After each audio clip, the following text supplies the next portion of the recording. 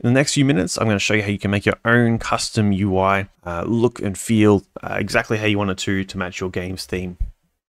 Let's get into it. Okay, so here you are. You have your UI. It's fully functional. However, it looks a bit bland and generic. So I'm going to show you how to make it your own using inbuilt themes in Godot.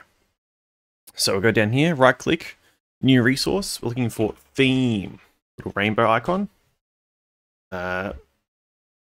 Main theme. In here, you'll see opened our theme menu. So what this does is it applies style overrides onto all your UI objects across your project. And of course, what you can do if you ever need to change this, you can always go into here into the properties and go to theme overrides and amend there. But this is the default theme that Godot has implemented. So say we want to change buttons. What we've got to do is click this eyedropper and click on the button, and that'll bring up all the options over here. So what I've done before this recording is I have made some quick sprites just so that we can use these. So I just very basic, just some buttons. I made different states for the button. So hovered's a little bit lighter, disabled is grayed out, and I've got pressed, which looks like it's a bit pressed down. So to apply these, what we're going to do, go into here, look for this rainbow button again, and we're going to create our own versions of these. So hit, say for on the normal, hit the plus icon. I'm going to go new style box texture. And what we're going to do is click on style box texture, and then we're going to drag our texture into the texture. Now it's not quite done. It looks a little bit weird. So what we're going to do, we're going to go into texture margins, and I'm just going to make a texture margin of about 10. Oh, I might need more. Let's have a look how this looks. Now we're going to need more. So let's go 30. Too much, 20. On press, we're going to do the same thing. Let's go to the plus icon, new style box texture, click on it, and then I'm going to get the pressed texture I've created.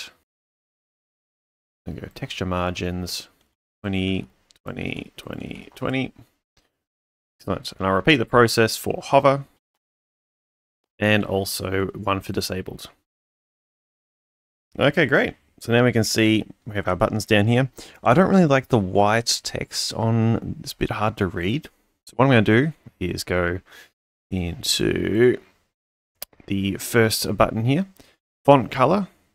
So there's different font colors based on the status of the button itself. So I'm going to see if I can find one that looks good. So what does black look like? Already that looks a bit better. So we go to black for that one. Disabled color, I like that being grayed out. That's good. Hover. Again, very hard to read if it's white because it's quite light. So let's make that black as well. Rest. What does that look like when it's dark? I like that too. Right, so I prefer it like this. Okay, so that's the basics of our theme. We can even change the font size if we wanted to. So I want it a little bit bigger. So let's go here. Let's make this 24. If you have a custom font, you can drop it in here. So now, hit save.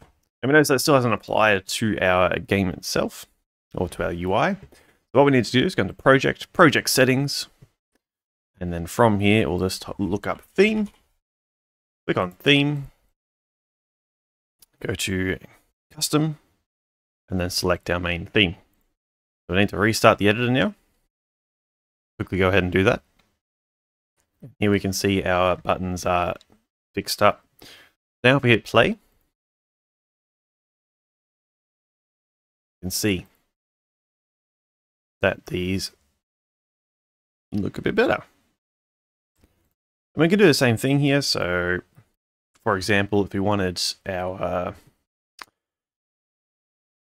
panel container, we wanted that. So what we can do is go to the main theme, click on the theme, open it up. Now I can't see panel container at first glance. So what I might do, go to here and go add panel container. Now from here, again, we can get a style box in here. I might want to do another texture. What I might do quickly is just whip something up. Now, once we've done that, we'll go back into Godot. I go back to Godot now. What we're going to do is get our panel container PNG we just made. Let's just drag that in.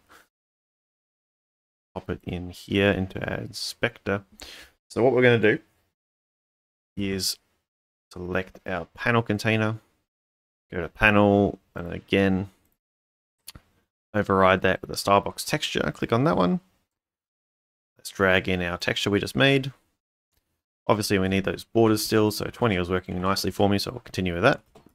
We can see that already looks a bit more coherent. Might even change the label color as well, just the blanket update, so we can make this greener. Cool. And again, if we ever want to override this, what we can do is we can go into the individual properties of each of the elements on our screen, go to the theme overrides tab, and then from there we can make any adjustments which override the blanket theme that we've just set. And now you've learned how you can make your own custom UI, your own styles, your own themes to make it match your projects going forward. If this was helpful, please feel free to like, subscribe. There'll be more tutorials coming up very shortly. Thanks.